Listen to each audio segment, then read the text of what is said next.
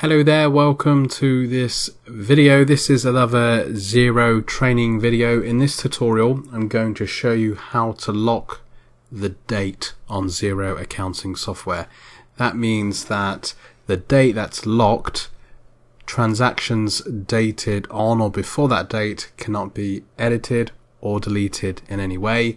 You also can't add transactions to Xero that are dated on or before the date that's locked. So it kind of freezes the software to the lock date, so data cannot be changed. It's ideal for a year end that's finished, the accountant has sent the year end adjustments, they're on the system, you can lock everything so it doesn't change. Or perhaps you do a month end, some sort of period end, and you want to lock everything so no one can change the data and make things incorrect.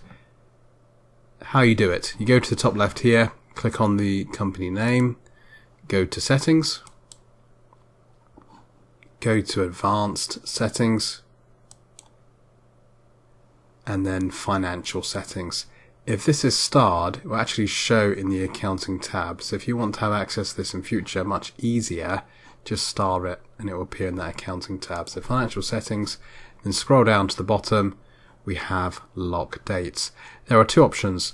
You can lock the date for all users except advisors. So if you have any advisors that are on Xero who have access to your Xero software, they'll still be able to change things. But if you want everybody to be locked, all users, then use this bottom box. So if I was to select, say, 31st of March 2023 and click save, the data is now locked to that date. No one can make any changes to the financial data on or before this date. It's very simple and straightforward. If for whatever reason you do need to then change Xero for a date dated on or before this date, you can just come back here, change the date, save, make your changes and change it back. Nice and easy. We love Xero.